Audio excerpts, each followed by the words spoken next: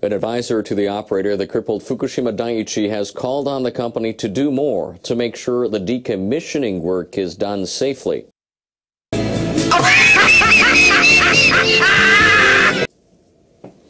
Tokyo Electric Power Company has asked a panel of experts to monitor its efforts in the wake of the nuclear accident 3 years ago. Utility officials explained they had experienced a series of problems with a system designed to remove radioactive substances from contaminated water. Officials said they have yet to escape the vicious circle of relying on makeshift systems, which often lead to new troubles. Former U.S. Nuclear Regulatory Commission Chairman Dale Klein said the staff at the Fukushima Daiichi plant lacks a culture of safety. This lack of a nuclear safety culture is demonstrated by you not expecting the unexpected.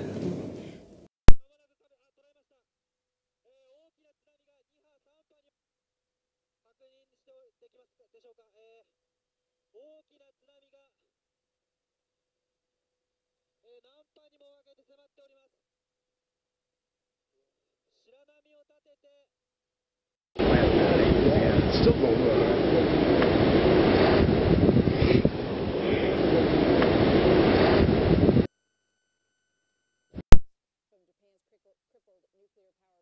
Japan's nuclear crisis has called the entire future of the industry into question.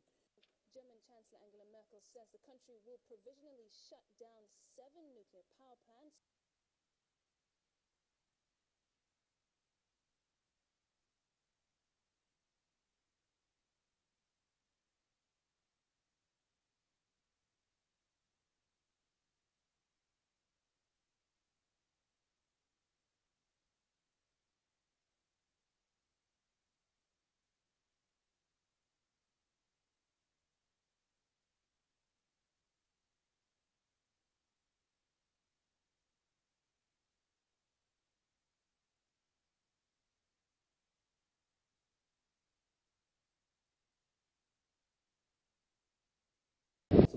Executives at the company said they will seek expertise from abroad to improve their work in Fukushima Daiichi's unique circumstances.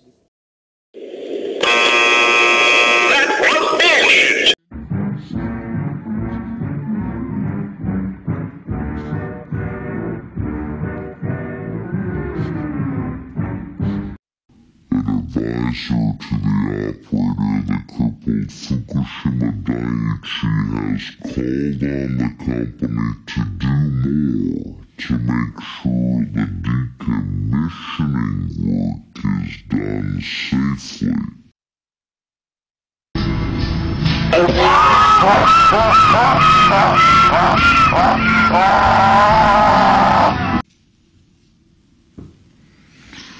Tokyo Electric Power Company has asked a panel of experts to monitor its efforts in the wake of the nuclear accident 3 years ago.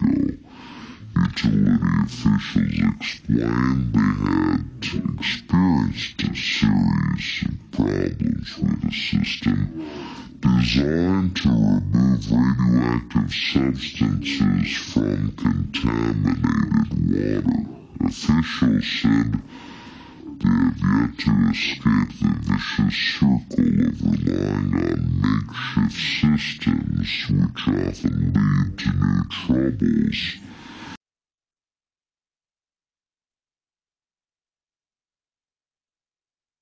Former U.S. Nuclear Regulatory Commission Chairman Dale Klein said the staff at the Fukushima Daiichi plant lacks a culture of safety. This lack of a nuclear safety culture is demonstrated by you not expecting the unexpected.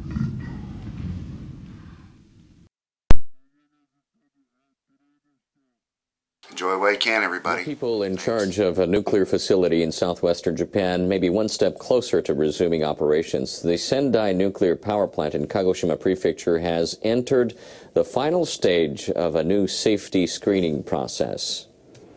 Kyushu Electric Power Company operates the Sendai plant. Executives have submitted a revised report to regulators outlining the safety measures they're adopting. They include raising the maximum possible level of tremors and tsunami from earthquakes. All of Japan's 48 commercial reactors have been offline. The utilities that operate them must pass new safety standards. Regulators imposed them after the Fukushima nuclear accident 3 years ago. The reactors at the Sendai plant will likely be the first to gain approval to resume operations. Regulators plan to complete a safety assessment for the plant by the end of May, and approval could come as early as the end of June. We want to try our best to resume operations by the summer. But there's still more that needs to be done. Work to reinforce the facility against tsunami has yet to be completed, and regulators still need to perform on-site inspections. The operator must also gain the consent of local government leaders to get the plant running again.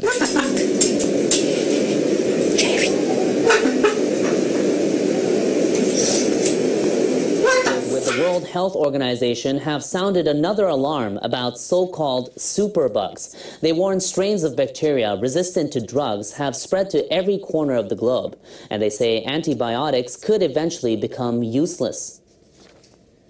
Researchers analyzed data on 7 kinds of bacteria submitted by authorities from 114 countries.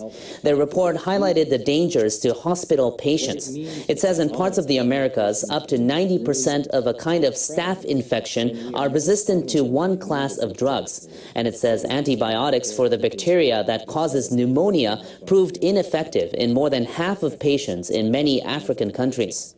The researchers are calling on public health officials to develop common approaches and to share information on resistance. They say health professionals must find new ways to treat infected patients.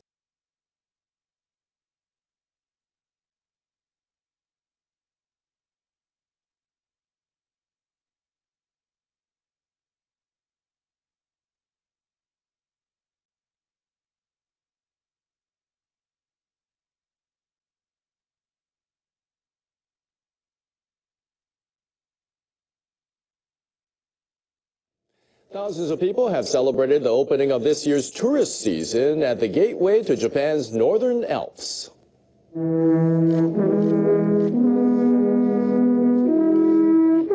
Some 3,000 people were at the opening event to wish for the safe arrival of as many visitors as possible. Shinto priests offered a ritual prayer. Kamikochi sits on a plateau about 1,500 meters above sea level. It attracts around 1.5 million visitors annually. This year's first tourists caught a glimpse of snow on the Hotaka mountain range. Others got creative on the riverbank, capturing the scene in their own unique way. It's so beautiful, and the air is so clean here. There's not much snow left, so I'm looking forward to some mountaineering. A local community leader says he hopes plenty of tourists will visit the area to savor the beautiful alpine environment. The 2020 Tokyo Olympic Games are just 6 years away, and the Japanese Olympic Committee is already making preparations for the event. An athlete training program is set to launch earlier than usual as part of efforts to win more medals for the host country. In the past, the JOC has started athlete training just after the end of the Games to allow 4 years of preparations for the next Olympics. For 2020, Japan has set a target of getting the 3rd most gold medals of any country, or 20 to 33 top prizes. Another goal is for at least one Japanese athlete to place in the top 8 in every sport. The JOC will officially launch the project on May 8th. Oh yeah, go on, click the subscribe button. We need to get subscribed and get this unity stronger and beat YouTube at their own game. Okay, that's what this is about. Like I say, go to the remix button, hit the remix button. That way you'll have this video and keep up with this. Otherwise, you know, YouTube's just going to control us, guys, and it's really bad.